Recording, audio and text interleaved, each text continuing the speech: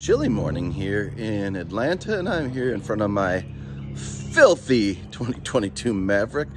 I downloaded this car scanner app, and I'm just trying to see what kind of information I can pull from the OBD2 port. So I bought this little $20 Veepack dongle that connects via Bluetooth. Just plug it into the OBD2 port, and it's supposed to just be able to pull a bunch of information. I have no idea if it's even going to work. Let's find out. All right, so it just says start your truck, which I'm doing right here, and then we'll just plug into that OBD2 port and see what comes up. I'll show you where it is in case you don't know. All right, so your port is up under there, right there. And that's where you're gonna plug in this little doodad, and we'll see what we get. All right, well, it didn't go on there all that easy, but it's on there, and you can see there's a little blue light on there. I assume it's getting power and it's active on the Veepack adapter here. So, next step, let's see what info that it's able to pull from the system. All right, well, pulled a bunch of stuff. I'm not sure how accurate it is, but I'll put it up on the screen and talk you through it, and you'll see what you can get off of one of these little cheapo adapters. Let's find out. Okay, so this is one of the screens the Veepack gives you. It's actually around 30 bucks, although it had a 10% off coupon on Amazon. You get a screen that you can watch live here with 8 different parameters. Here are the first 4: instant fuel rate, your average fuel consumption, instantaneous fuel consumption, and your speed. I do about 27, 28 miles per gallon, but on this little teeny loop, first thing in the morning, it's telling me around 25, and that doesn't sound too far off from what I usually see. All right, like I said, so you get 8 little parameters you can watch on the screen here. This was the first 4, and now let's take a look at the second 4. Okay, so the bottom of the same screen shows you the average speed you're traveling, your engine RPM, how far you've gone. I did a little 2.5-mile loop this morning, and how many gallons of fuel you have used. This would be fun to just drive around and have this up on your phone. I don't know, it might be a little distracting, but it is cool to see all this instantaneous information.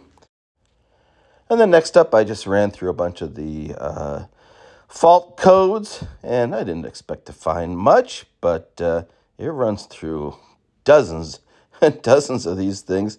It's amazing how much information we have on modern cars, and you kind of wonder how you ever did anything without having all this at your fingertips. I guess you needed a bunch of different machines to do the same thing that this little $30 adapter can tell me now on my phone.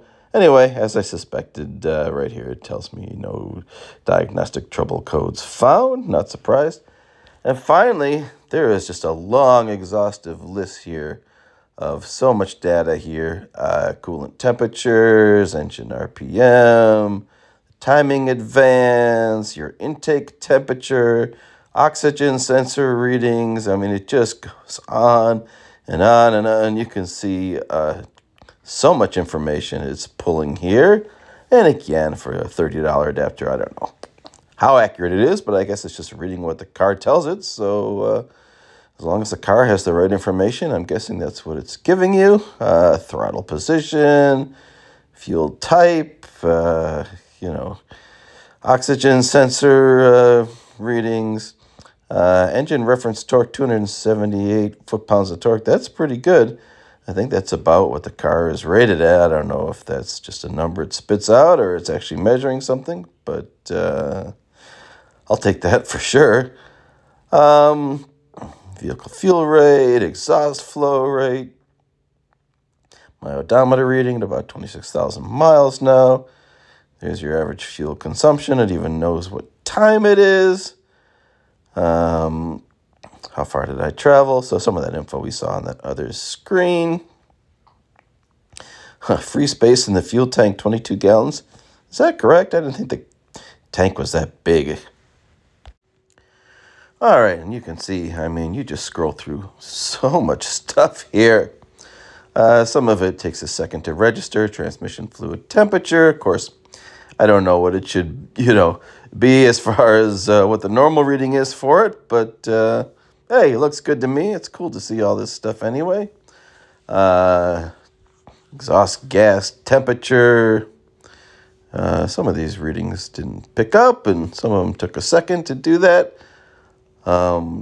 Battery temperature, battery SOC. I don't even...